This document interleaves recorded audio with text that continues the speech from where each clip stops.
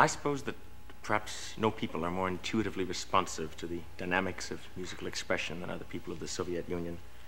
And yet, strange to say, few people have enjoyed so casual a contact with the art of music. The history of music in Russia is a tale of prohibition and frustration, of patronage and folly, of pride and fear. It's the story of a nation shut away from the world, a nation which missed the adventures of the Renaissance, a nation which, when at last it awakened from its long sleep, set about to test its strength by meekly imitating the masters of the Baroque. And when that strength was tested and found sure, so the nation became proud and self-possessed and spoke to the world through masters of its own, masters whose every quaver bore the stamp of Russia. But above all, it's the story of a great dilemma, a great conflict, that of a nation confronted by the need to nourish itself upon the art of the Western world, and yet tortured by the idea that from the West might come the corruption which would spoil the sacred innocence of its own inheritance. It's astonishing to think, isn't it, that at the end of the 17th century, when the Western world had developed its musical vocabulary to an extent which made it ready for that colossus, Sebastian Bach, to come and synthesize the achievements of 4 centuries, to sum up the glories and complexities of polyphonic technique, that there existed in Russia neither knowledge nor practice of this strange art of the West. There existed only the sacrosanct presence of the ageless chants and rituals of Byzantium. The church in Mother Russia held music to be a sinful practice, an instrument of temptation. The polyphonic style, the welding of melodic voices together, moving them in similar directions, the basis of all music in the West since the Middle Ages, was expressly forbidden, since in their view it could not but compromise the modal integrity of the Orthodox liturgy. And so it could, and did.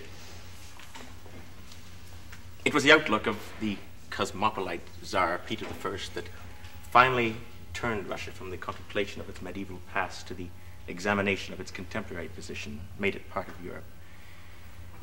Peter brought the greatest architects to build him a capital which was to be the most elegant of all Europe and the embodiment of the new spirit of Russia. The most clever dramatists came from France to compose the royal entertainments. The most impassioned operatic producers of Italy translated their blood and thunder into Russian. Sinful, said the church, and Peter lashed out at its authority. With Peter and with the empresses Elizabeth and Catherine II, who followed him, the court of Petersburg became the most fashionable and luxurious and frivolous of Europe. The aristocracy didn't need much persuasion to adopt the manners and morals of the West. To speak French was accounted the prerequisite of position, to know the latest arias of Cimarosa, the worthy accomplishment of ladies of fashion. But beneath it all, beneath the effete maneuvering of fashion and fancy, there still lay the stern, forbidding conscience of Russia. And so the time of discovery was at hand. The search for a national artistic identity had begun. Russia began to produce artists of her own who derived their technique from the West, but through it expressed themselves with a fervor and an intensity which sounded rather exotic, rather Russian. And so the trade of musical composition became a two-way proposition, and Germany and France and Italy took note, rather skeptically at first, of strange, arresting primitives like Michael Glinka and Mili Balakirev.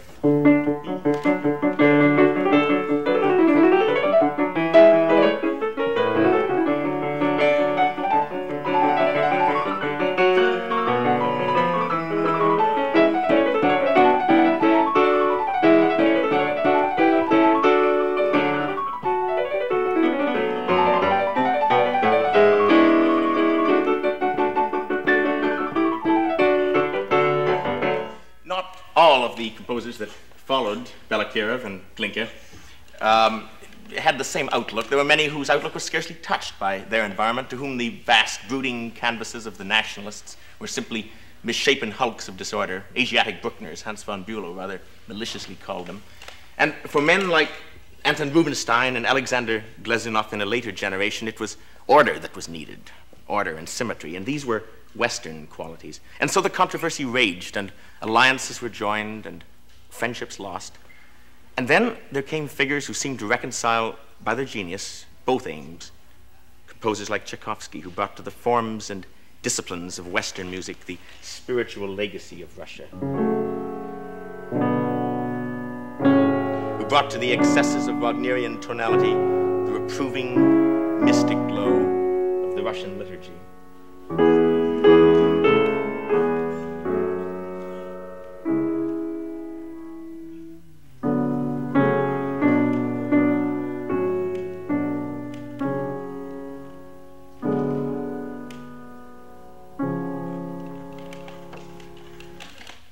And so, within a few generations, Russian music had forged for itself a place in the world.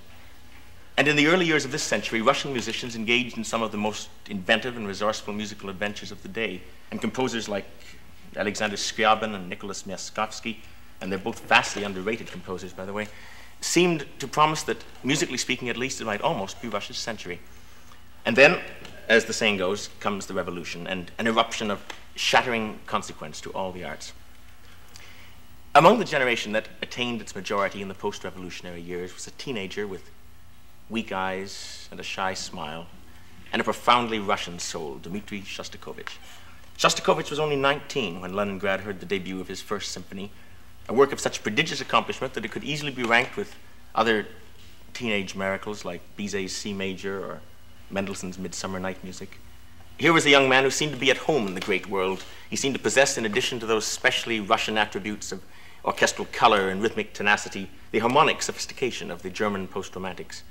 And in his postgraduate work, the First Symphony, Shostakovich already seemed to possess that gift, above all gifts, which sets the true symphonist apart, the ability to suggest from the first note of his work to the last a sense of dimension and space which will allow the genuine symphonic structure to take place.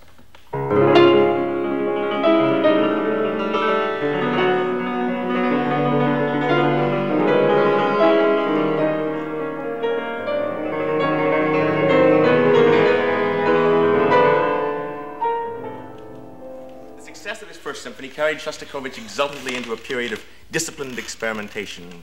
He wrote quickly and easily, if rather unevenly sometimes, but wrote with that special exuberance which is the property of the very young. In many of his early works, like the First Symphony, Shostakovich was to a degree effecting a synthesis of all those qualities in his predecessors and contemporaries which he most admired. Not all of his writing at this period contains the twilight shades of the First Symphony, which you just heard. Much of it, wisely or not, contains elements of that style of aesthetic barbarism which marked the reaction of the then middle-aged Stravinsky to German post-romanticism. But in whatever style Shostakovich wrote, there was about his early works that quality of vitality, of joie de vivre, which he brought to the fascinating, exhausting, challenging exploration of 20th century music. And then it happened. On a January morning in 1936, Shostakovich, not yet 30, awoke to find himself the center of a vicious attack in the editorial pages of Pravda, an attack which sounded the opening shot in the Soviet Union's ruthless battle to secure total control of musical production, to make artistic expression the tool of political strategy. The specific subject of the attack was Shostakovich's wildly successful opera Lady Macbeth of Mtsensk, which had been playing to full houses for 2 years. But the implications of the attack were as wide as the field of music itself. Notice was served henceforward that the primary function of music in the USSR was to serve the purposes of the state. It was to attempt to convey to the widest possible audience the fundamental aspirations of Soviet society. It was to speak with hope and courage of such things as socialist optimism and proletarian triumph, and it was to do this in a language readily accessible to all.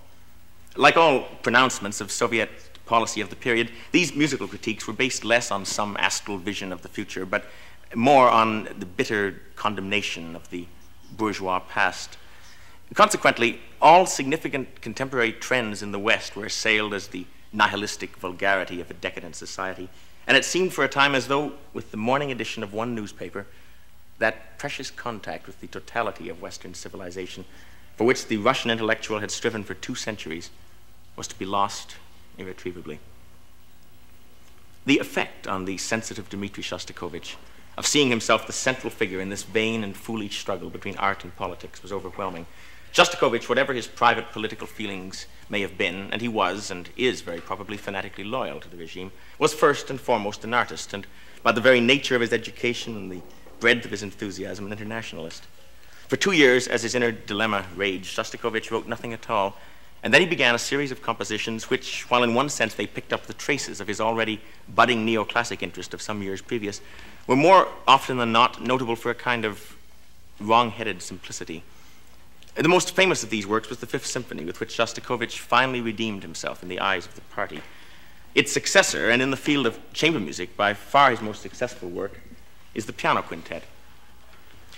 The quintet is indeed a very fine work by a potentially great composer, but at the same time we can't help but feel that it's the limitations externally imposed upon it that, for all its luster, makes this work so very heartbreaking.